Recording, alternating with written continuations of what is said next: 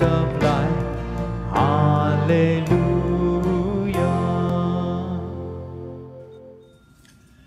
Good morning. Today's reading is written in the 15th chapter of Luke. A few days later, this younger son packed all his belongings and moved to a distant land, and there he wasted all his money in wild living. About the time his money ran out, a great famine swept over the land and he began to starve. He persuaded a local farmer to hire him, and a man sent him into the fields to feed the pigs. The young man became so hungry that even the pods he was feeding the pigs looked good to him, but no one gave him anything. When he finally came to his senses, he said to himself, "At home, even the hired servants have food enough to spare, and here I am dying of hunger. I will go home to my father and say, 'Father, I have sinned against both heaven and you, and I am no longer worthy of being called your son. Please take me on as a hired servant.' So he returned home to his father, and while he was still a long way off, his father saw him coming. Filled with love and compassion, he ran to his son, embraced him, and kissed him." And now verse 25. Meanwhile, the older son was in the fields working. When he returned home, he heard music and dancing in the house. And he asked one of the servants what was going on. "Your brother is back," he was told, "and your father has killed the fattened calf. We are celebrating because of his safe return." The older brother was angry and wouldn't go in. His father came out and begged him. But he replied, "All these years I've slaved for you and never once refused to do a single thing you told me to. And in all that time you never gave me even one young goat for a feast with my friends. Yet when this son of yours comes back after squandering your money on prostitutes, you celebrate by killing the fattened calf." Word of God, word of life.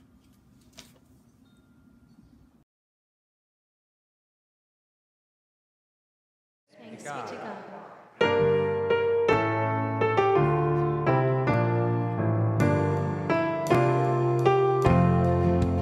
Alleluia, Lord, to whom shall we go? You alone have the words of life. Alleluia. Please be seated. If you're just joining us online, welcome into worship. Glad that you are here. We started last week on a 3-week journey in which we are looking at this parable called the Prodigal Son that we find in the 15th chapter of the Gospel according to Luke. Last week we got kind of a 17,000 feet above the ground look at this parable that Jesus teaches.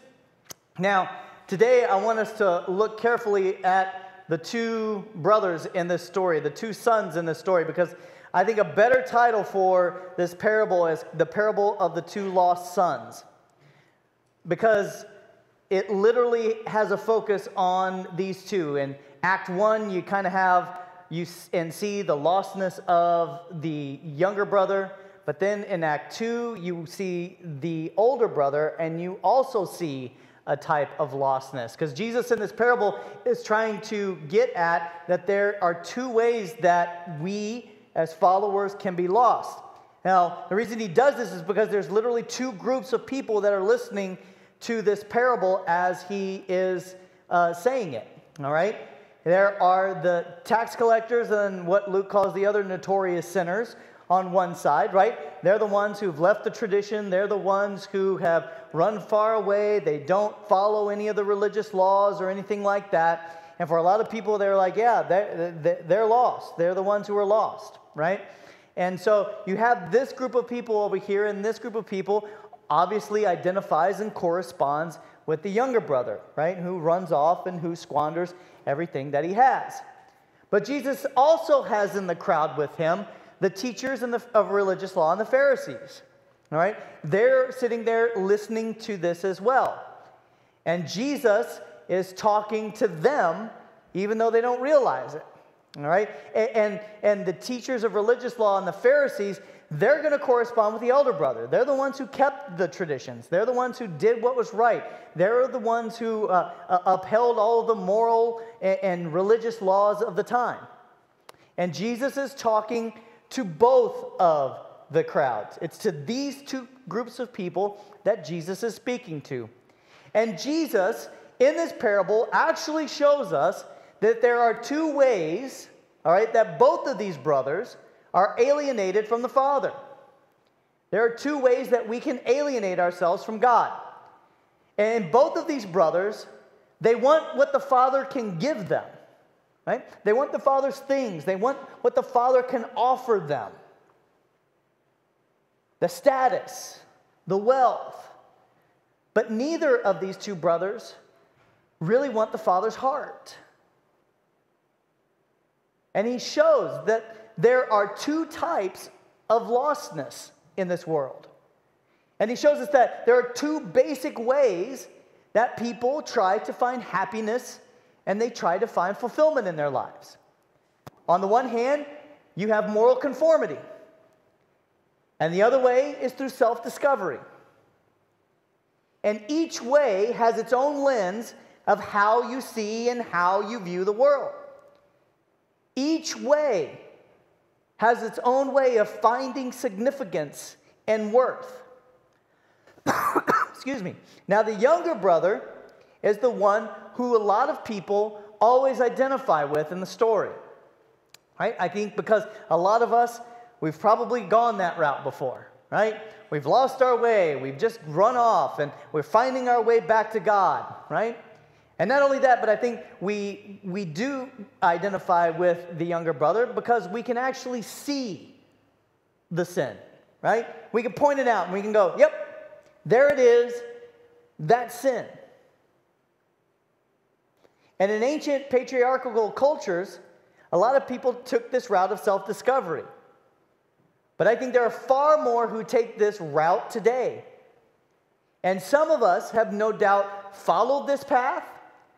A lot of us probably know people who followed this path.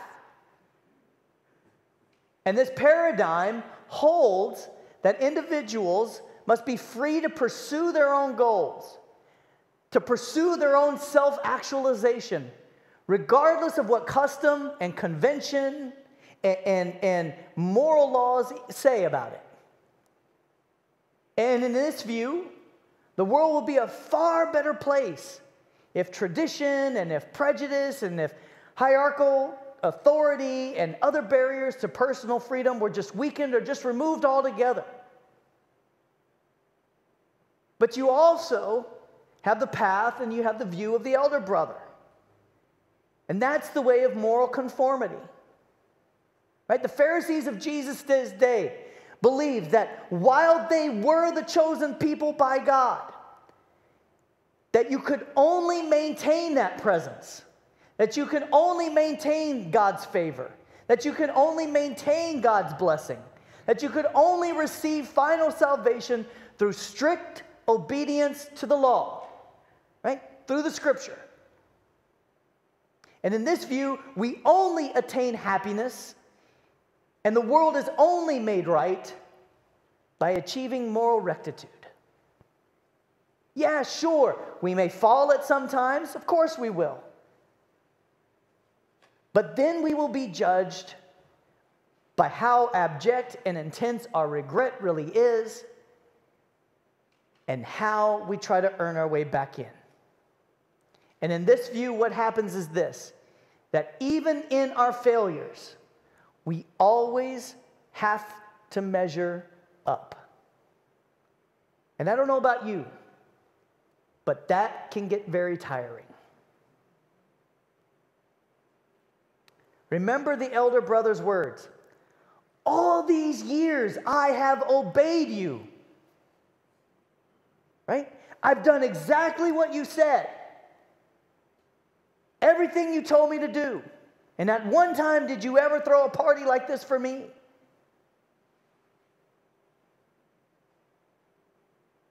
And the person of moral conformity says, I'm not going to do what I want, but I'm going to do what you say I want. I'm going to do what tradition says to do and the community says to do. And I'm going to try to follow it by the law. Until what happens? Until we don't get what we want. And then we say, wait a minute, God. I have followed this to the T. I've gone to church. I've been a good person. I've tithed everything that I have back to the church and out into the community. I've helped my neighbors in need. So why all of a sudden am I not getting what I asked for?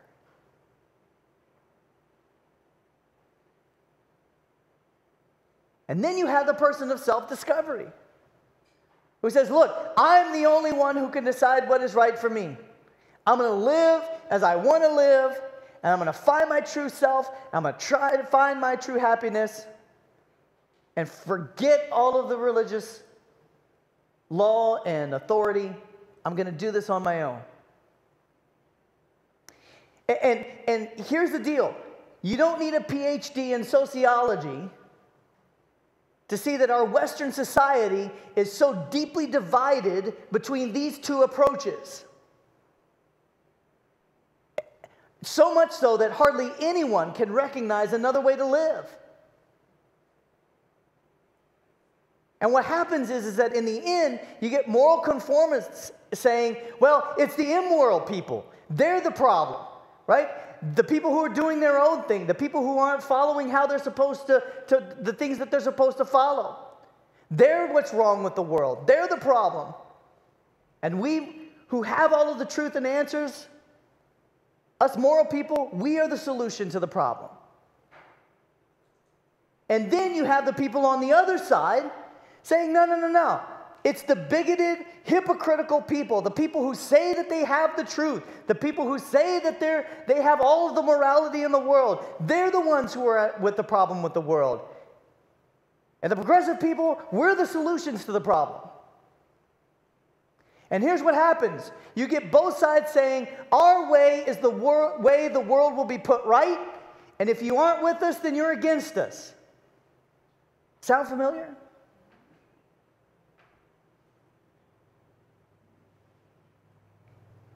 And so, given that then, are we then to conclude that everyone then falls within one of these two ways of living? Well, the answer is clear. Yes and no. Right? Sorry, if you're looking for something more grand and grandiose, that's all I got. Yes and no. Because here's the deal. Some of us, we do live our lives in one place or the other. But I think a whole bunch of us go back and forth based on where we are at in the season of our life. Okay, let's just face it. When we're younger, we're probably going the way of the younger brother. Right? Forget the moral conformists, forget tradition, forget all of that. I'm going to try to find my way on my own. Then as we get older and older, we suddenly gravitate towards the elder brother approach to the style, and it's like, no, you can't do it that way. You've got to stick to this. This is the way that we have to be. And some of us ebb and flow really easily, back and forth, back and forth. Some of us even try one thing, even if we're in another camp, oh, we'll just try it for another time, and then all of a sudden something comes up and we could go back to the other camp.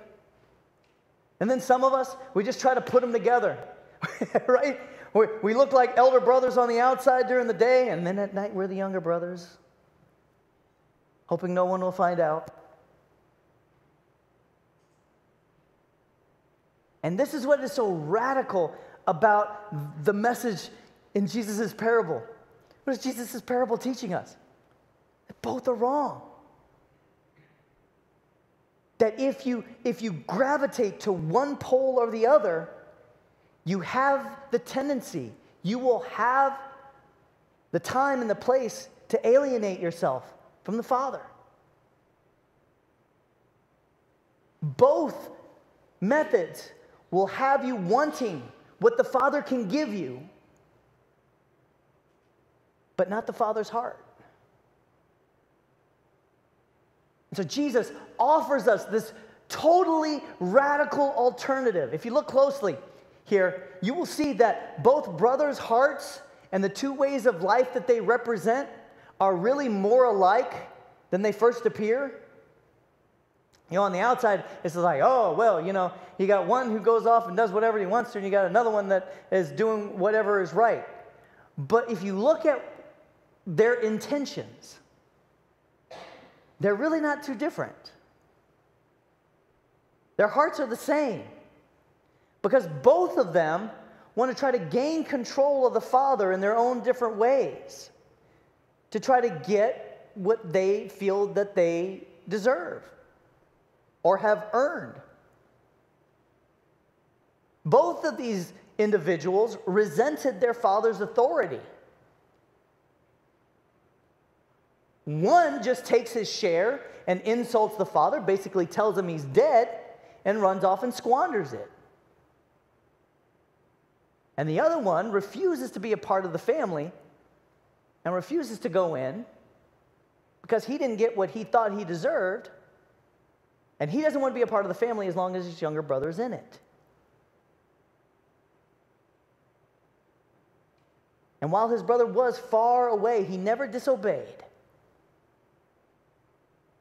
But he did so not out of love for who the father was, but for what he could get from the father in the end. You can hear it in his words. Wait a minute. I followed everything. You never gave me anything.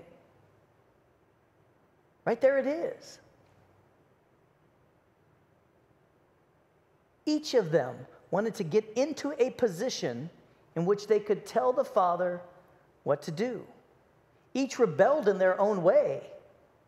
One did it by being very good, and the other one did it by being very bad. And both ended up alienating themselves from their Father. And Jesus says, and Jesus shows us, that in both of these individuals, both are lost. Do you realize what Jesus is teaching in this? This is what I want you to get. All right? Timothy Keller points out, he says, neither of these sons loved the father for himself. All right?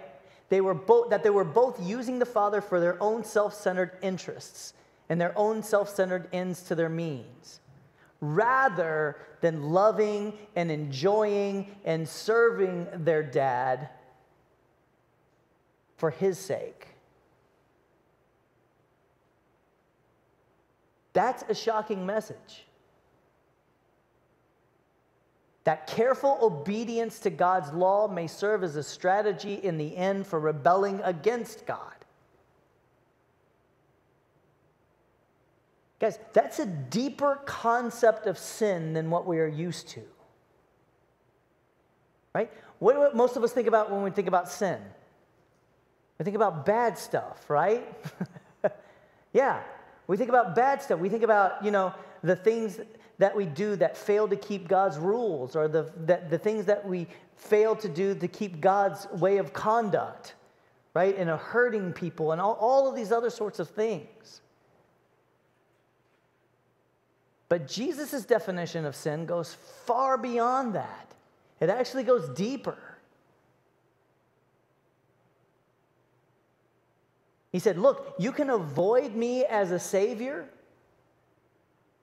by keeping all the moral laws that somehow gives you the rights to answered prayers and a good life and a ticket to heaven.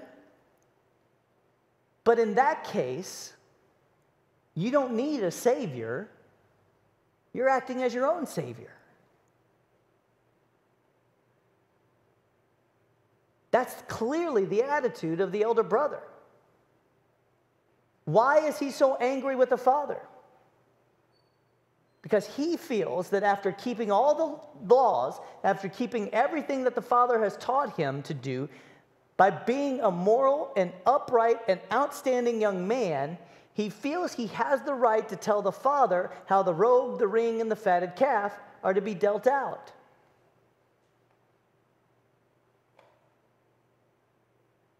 And I'm here to tell you that that message is still pervasive in Christianity today. Who gets in and who doesn't? Who has rights at the table and who doesn't?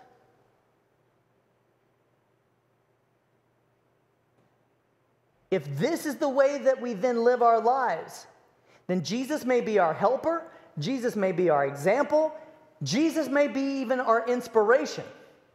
But in those moments, Jesus fails to be a savior. There are two ways to be your savior. Break the rules, do it on your own, or keep all the laws, be very good, and decide how the robe, the ring, and the fatted calf are dealt out to everybody else.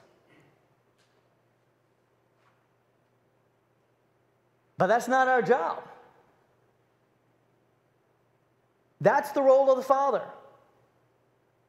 And the Father decides who's invited to the feast every day. And here's what the Father's actions show us. That both of the sons may be lost. Both may be wrong. But both are loved. And both are welcome at the party. And that means that Jesus' message, which is the gospel then isn't religion or irreligion. It isn't morality or immorality. It isn't moralism or relativism. It isn't conservatism or liberalism. Nor is it something halfway along the spectrum between the two poles. It means that the gospel is this: all of us are lost, all of us are loved, and all of us are invited into the feast. And the gospel challenges us to recognize the lostness in ourselves. It's called humility. Jesus says in Luke 18, the humble are in, the proud are out. And here's the deal. Humility is what makes us realize when we're in the pigsty of life that it's time for us to get up. Humility is the walk home. Humility is asking for forgiveness. Humility is realizing that we serve and that we do all the Father asks because of who the Father is, not for what we want out of it. And humility is about going into the party, even when we object to who it's for. Look, the prerequisite for receiving grace is just knowing that you need it. And both the elder brother and the younger brother both need the grace of the Father. And both are given it. A newspaper posed the question in one of the editorial sections of the newspaper. The question was, what's wrong with the world? Great question. A man by the name of J.K. Chesterton wrote a brief letter back to the editor that said, "Dear sir, I am. Sincerely, G.K. Chesterton." That's humility. That's realizing that you are lost, that you are a part of the problem. But it also, I think, shows that someone grasps the message of what Jesus is trying to teach us in this parable. Brothers and sisters, today, may you have the humility to see the lostness in yourself, to head on home, to receive the grace, and to be a part of the party. In Jesus' name, amen. All right, let's stand and sing our next song.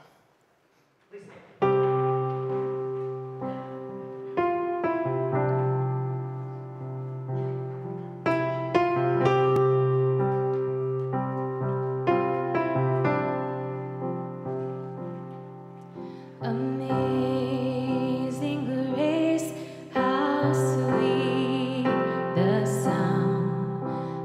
save a wretch like me. I once wasn't lost, but now I'm found. Was blind, but now I see. 'Twas grace that taught my heart to fear, and grace my fears relieved. How precious did that grace appear, the hour I first believed. My chains are gone, I've been set free. My God, my Savior, has ransomed me. And like a flood, His mercy reigns, unending love, amazing grace.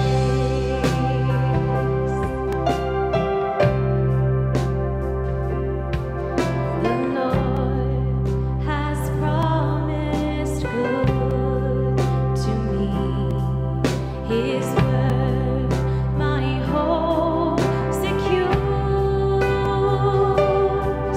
He will my shield and portion be, as long as life endures. My chains are gone, I've been set free. My God, my Savior, has ransomed me. And like a flood, His mercy reigns, unending love, amazing grace. My chains are gone, I've been set free. My God, my Savior, has ransomed me. Like a flood, His mercy reigns, unending love, amazing grace.